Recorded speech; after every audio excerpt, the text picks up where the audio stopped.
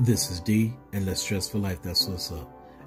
At the gate, out the gate, from the start, I just want to tell you that this is not a video that's telling black folk to go kill other folk or South Africans to go kill other folk. That's not what this video is about. But this is about black folk. And sadly, South Africans are killing Africans from other regions and other countries of the continent. They're complaining that these fellow Africans are taking their jobs, taking their lands, and taking opportunities away from them, as well as selling drugs, doing all kinds of terrible things. But Julius Malema challenged them, saying that the Chinese do the exact same things, if not worse. The Indians, the East Indians, do the exact same things and even worse. The Europeans do the exact same things and far worse. But these South Africans say nothing and do nothing against the Chinese, say nothing and do nothing against the Indians, say nothing and do nothing against the Europeans. It's only against their fellow Africans that they make this stink. It's only against their fellow Africans that they raise up in arms. And this made me think. There's a phrase that I heard years ago. It said, "As America goes, so goes the world." These South Africans have been manifesting racial self-hatred. Do we as African Americans manifest racial self-hatred? Of course we do. Think about the way we love and respect and appreciate everyone and every group except our own. In recent times, it's even gotten worse. What is it that we're doing? We're dividing amongst each other on skin tone.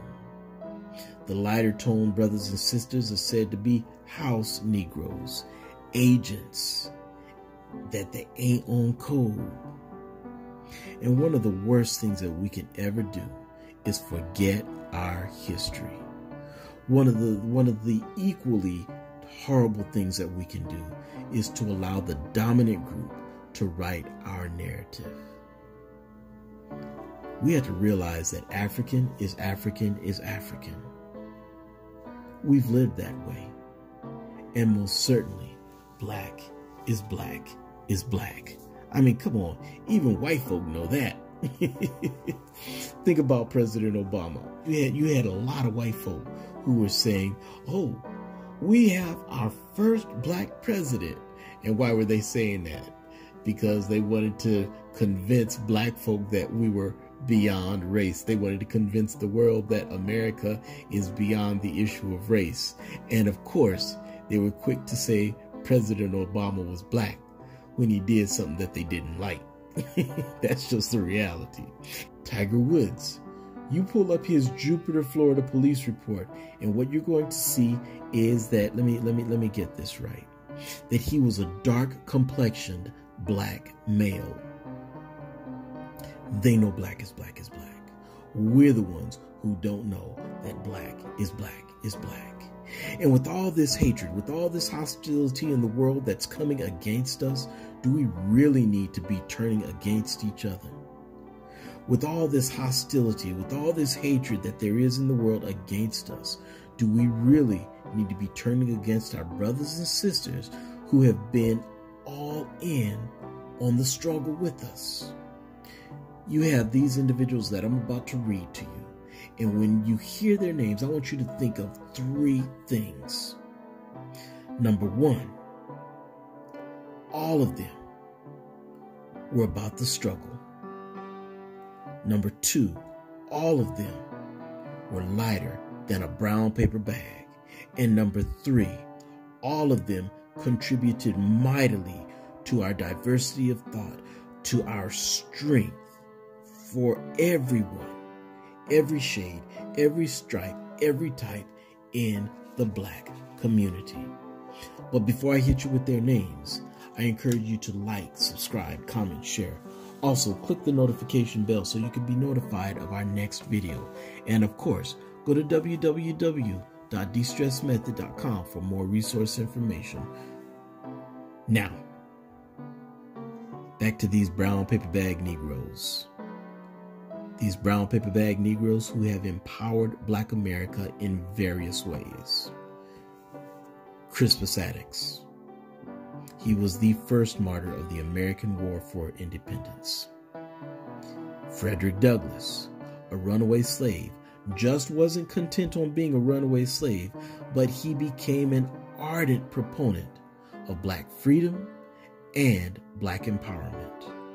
Booker T. Washington, he encouraged Black folk to be autonomous, encouraged them to get trades, and was even one of the founders of Tuskegee Institute, Tuskegee University. Dr. Neely Fuller, he's helping Black America better understand the system of white supremacy, and there's so many other names. Rosa Parks, Eartha Kitt, Lena Horne, Duke Ellington, Harry Belafonte, Dorothy Dandridge, Sinbad, Richard Wright, Langston Hughes, Joy DeGruy, Angela Davis, Michelle Young, Arthur Ashe, Naomi Osaka, Colin Kaepernick, Colin Powell, Adam Clayton Powell, Thurgood Marshall, Charles Drew, Louise Little, and of course, Malcolm X. I am pretty certain that Julius Malema agrees with Marcus Mosiah's quote that said, "The black skin is not a badge of shame, but rather a glorious symbol of national greatness." Whether you're from Nigeria or Ghana, whether you're from Lesotho or Burkina Faso, whether you're from Zimbabwe or Cape Verde, Africans are Africans are Africans. My brother, my sister, your skin, your beautiful black skin, whether it is pale white, toast tan, berry black, pancake brown, or banana yellow, is a symbol of our collective greatness. Know it, live it, and share it. Well, that's all we got for now. This is D, and Less Stress for Life. That's what's up.